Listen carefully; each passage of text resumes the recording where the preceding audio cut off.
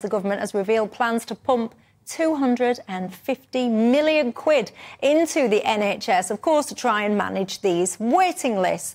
Labour, though, have accused the government of offering the NHS a sticking plaster.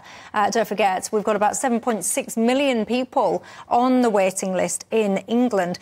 The NHS, whatever way you look at it, and yes, we can all sit there and say there's individual doctors and nurses and they're all working and they're all great and that's brilliant, but as an institution, as an effective deliverer of a service, it's failed, hasn't it?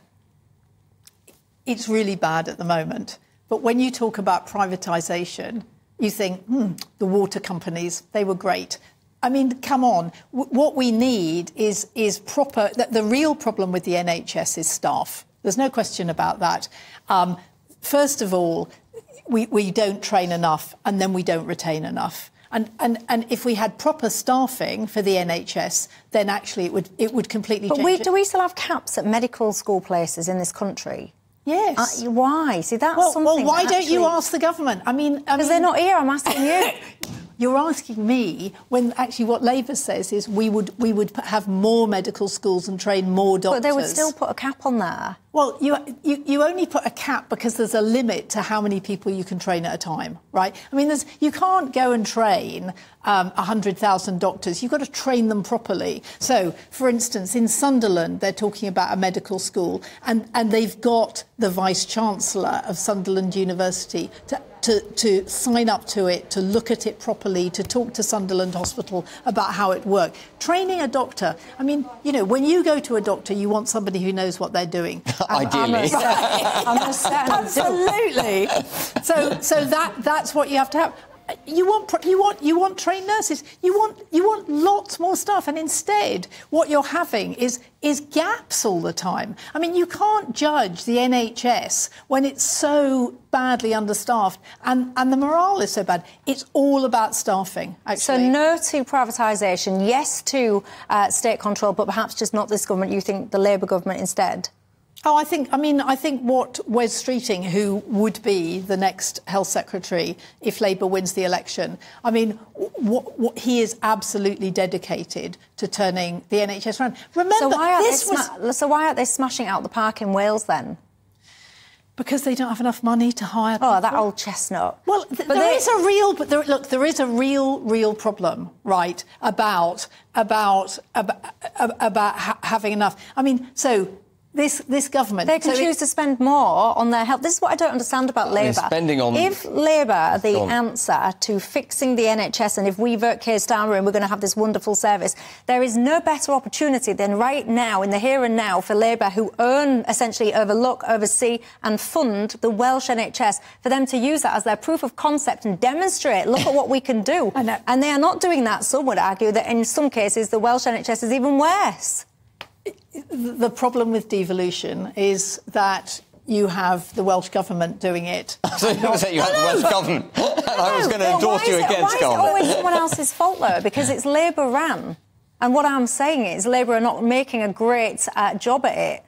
No, but what I'm saying is that instead of actually trying to deal with it, what the Tories do is they go, oh... No, I'm not talking about the Tories. I'm asking you, if Labour are so good and they're going to fix this service so we can all rely on it, why are they not demonstrating that, leading from the front and showing us what they're capable of in Wales?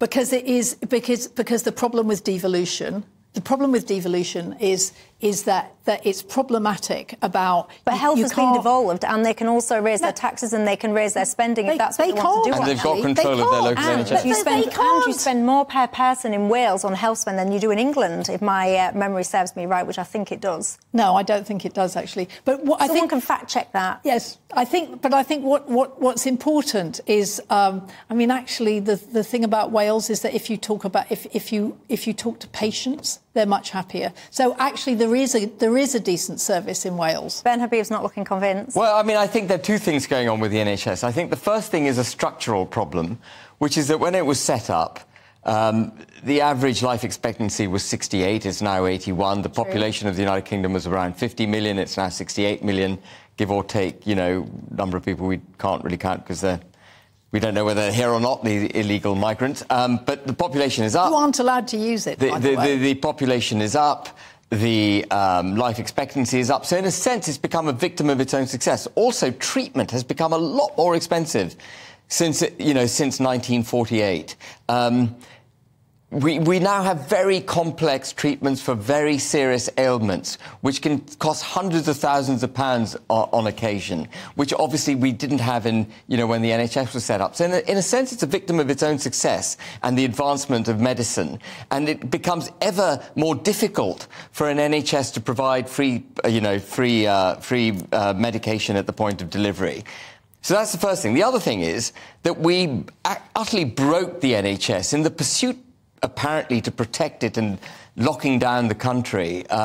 We became just the COVID sort of service, didn't we? Yeah, and primarily a national COVID service. Yeah, that's. I knew you had a brilliant expression for it. Not always, yes, I know, because people get in touch and say, shut up, Michelle, people without COVID was treated. Yes, sure. I know that they were, but it was predominantly a national COVID service. But cancer went undiagnosed. Because they were worried about people dying of COVID. I mean, people weren't in there just because they've got COVID. People were in there like Boris Johnson, where they thought he was going to die. Yeah, but... Right, so, and that's it. That's what we have to remember, was that we had a pandemic. Yeah, but you also had these Nightingale hospitals that you'd apparently locked up in no time to deal exclusively with COVID, and you barely even touched them. Because there weren't any nurses. That's the whole problem. Well, the Nightingale hospitals were completely ill-conceived, because they all had spirometers, and spirometers turned out to be the wrong treatment. Completely ridiculous. For COVID. But there weren't any nurses and doctors. But the point is, cardiovascular disease went untreated, cancer treatment went cancer diagnosis went by the wayside. So we've emerged with the National Health Service broken, contrary to what we said would happen. So we've got two major problems, and with the competence of this government, the chances of fixing it are zero.